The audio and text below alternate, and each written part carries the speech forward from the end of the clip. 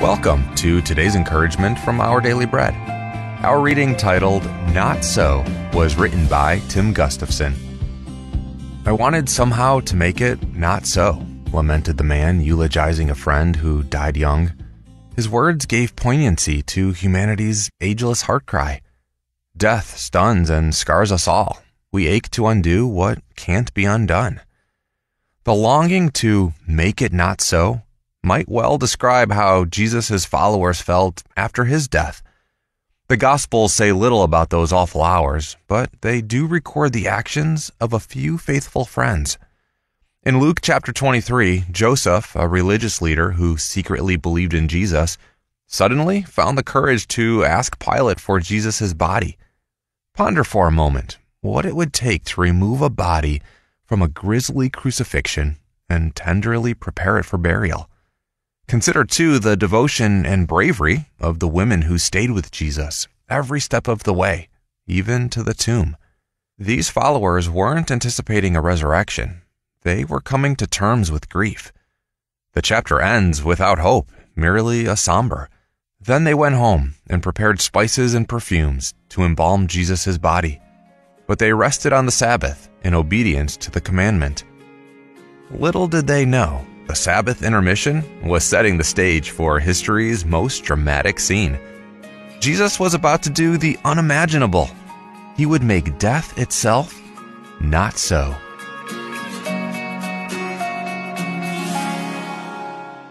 Today's Our Daily Bread devotional scripture reading is from Luke chapter 23, verses 49 through 56. But all those who knew him, including the women who had followed him from Galilee, stood at a distance, watching these things. Now there was a man named Joseph, a member of the council, a good and upright man who had not consented to their decision and action. He came from the Judean town of Arimathea, and he himself was waiting for the kingdom of God. Going to Pilate, he asked for Jesus' body.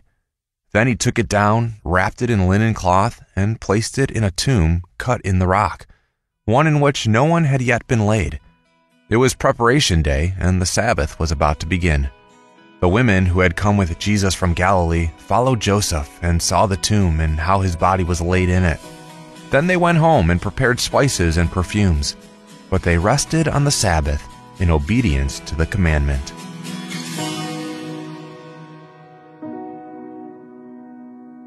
Let's pray.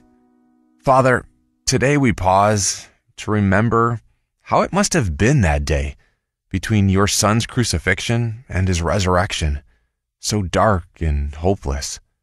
We're so grateful that he's reversed sin's curse for us. Thank you for loving us so much that you would allow your Son to die in order to restore us to life. In Jesus' name we pray. Amen. Thanks for listening. I'm Stephen, and today's encouragement was provided by Our Daily Bread Ministries. If you've enjoyed this video, click the thumbs up icon and comment below. We love hearing from you. Please help Trinity reach out to others and share this video with a friend by clicking the share link below. And don't forget to subscribe to our channel and click the bell for notifications so you don't miss anything. God bless your day.